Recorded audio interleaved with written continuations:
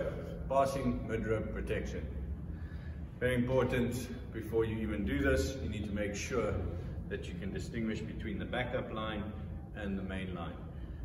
In the past, we used to have one rope protector over both ropes, but now we have one rope protector over each rope, and both rope protectors are connected to the backup line. The reason for that is because low stretch rope has 3 to 5% stretch in it. If I pull down on my main line, it just pulls through the rope protector. Whereas if I was to pull down on the backup line, I'm actually pulling the rope protectors down with it. So on a longer set of ropes, 3 to 5% stretch, if you're basically climbing on the backup line, you actually pull the rope protectors out of the way for what they're protecting. Now, always remember, rope protectors are your last line of defense. Do not use them as your first. There's always better ways to rig. Okay, so I'm going to get on, get up, and then we'll show you what to do to pass mid-rope protection.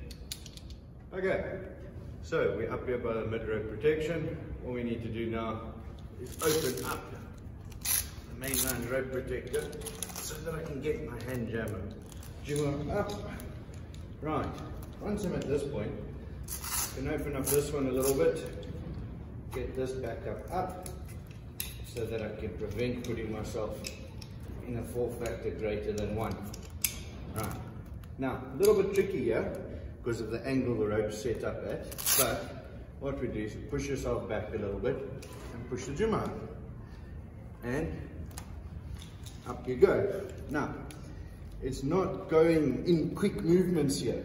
So let me just tighten this up. Here we go. So I'm not going in quick movements here, I'm going in little movements.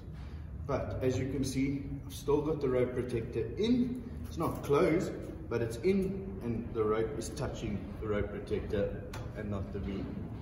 Yes, this is a training center, so we have added extra measures in place. Now, shunts almost in a fall factor 1 for the backup, so I'm going to put my other backup in place above the knot here.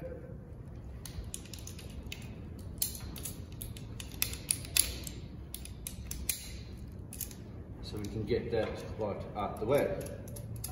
And I remove my other one. So now, even though it's going to be a little bit of a struggle to go past this, I'm still going to remain in something less than a fall factor 1, which is what we want. Okay, so again, to go up a little bit, push my jumper up. Now, I use my foot loop etria to keep me back. And I stand up. Once I'm there, pull that little bit of slack, sit back, extend your leg like that, and it keeps the rope away, which is what I want. I don't want this rope touching the beam. When I want to push my jumper up, I use my other hand to push myself back, push my jumper up again. And I stand up a little bit more. Now I can push it back. At this point, I bring my knees up, I stick this rope protector back on the mainline rope, if you can find it. There it is. And remember guys, don't be lazy, install it properly, because if someone else comes and climbs on this after you and it's not installed properly, it defeats the purpose of using the rope protector.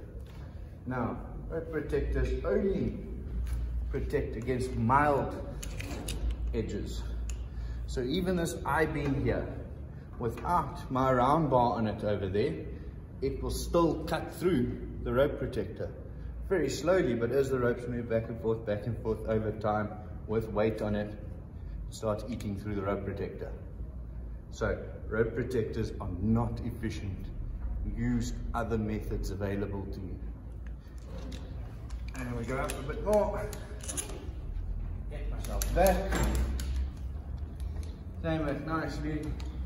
Up a bit more. And now I'm technically past it. So in order to go back down, I need to do a changeover.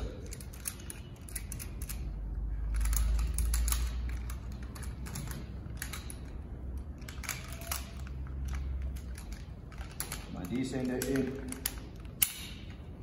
pull up the slack, stand up, remove the scroll, close it, come back slowly and sit down on your descender. And then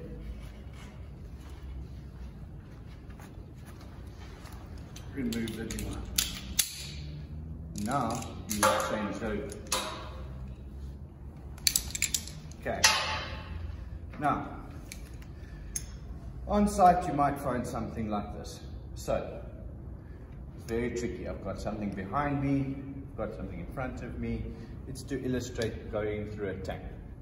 So at all times, I don't want that rope to touch the edge. So what I'm going to do now, I'm going to start descending and I'm going to bend my knees when I do it. Right. Right, cool. Now I'm here, leaning against the beam behind me. And guys, if you're on site, get someone to help you do this.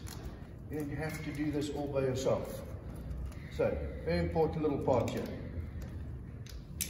Get that rope protector back on now already. Even though it's not fully on, just the top's on. Bend your legs. Pull. Bring it down. Now, either put your knees there and keep going, which is fine. Work with a rope protector again.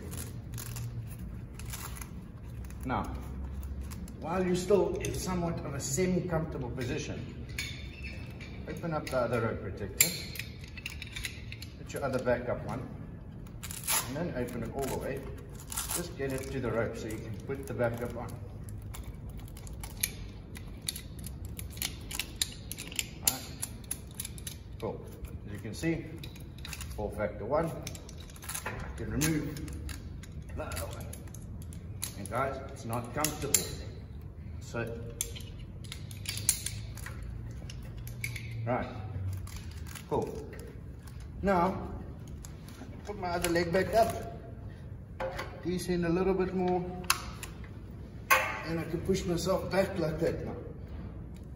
Right, keep bringing this rope protector down with you.